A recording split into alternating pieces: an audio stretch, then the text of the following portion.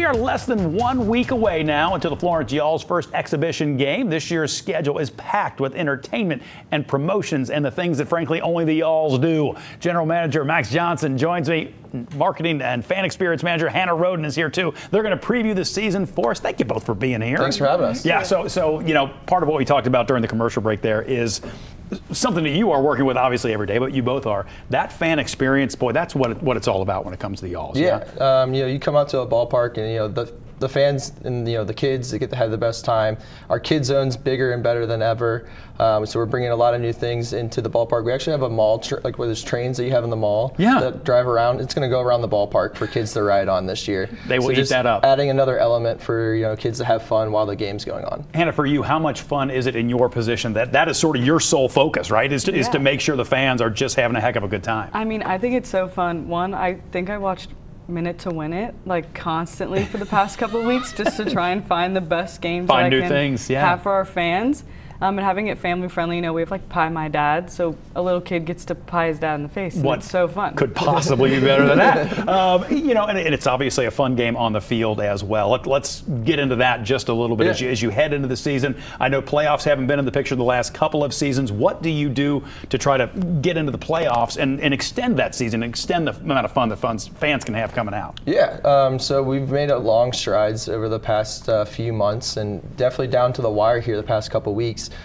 Picking up guys who, you know, are next level and kind of, you know, can they take us to that kind of next spot, get us back to that championship contending kind of team that we were prior to the previous years. And we brought in a couple, you know, local players as well as some international players to help us to, you know, achieve that goal. Well, the thing that's so fun, I think, is that at the level in which you play, these are guys who they love the game. They are all about the passion of the game. How much fun is it to work with guys who, you know, that dream that they've probably had since they were 4 or 5 years old, that is something they're still pursuing. Yeah, you know, you definitely kind of see that pro athlete mentality, and you understand why you're not playing sports anymore because you don't have that drive, but they do, and it's great, and they're great, and you know, they're out there fighting for you know, a spot right now in camp, and you know, so they're out there every day. You know, they're there at 9 in the morning. They're there until 5, 6, 7 o'clock at night. They're ready to go. They're ready to, you know, get on the field. They're ready to put that Y'alls jersey on and represent the city, and, you know, put on some good entertainment for the fans as well. That is so right on. I can still remember specifically the first time I ever saw a curveball in my life, and it was that moment I knew I would never play baseball again. So let's get into the exhibition season a little bit. What's going on as we lead into those first couple of regular games? What's going on in the exhibitions? On April 30th, we have a food drive. We're pairing up with Gold Star and Free Store Food Bank.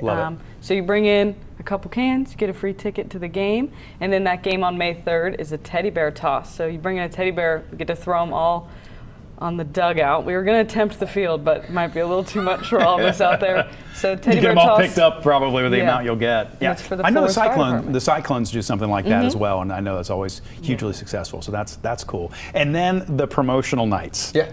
People eat that stuff up. They do. I know you got some great themes coming up. Yeah, you know, we got Star Wars night coming back. Margaritaville night is a great night for, you know, the parents as well to come out and enjoy some games.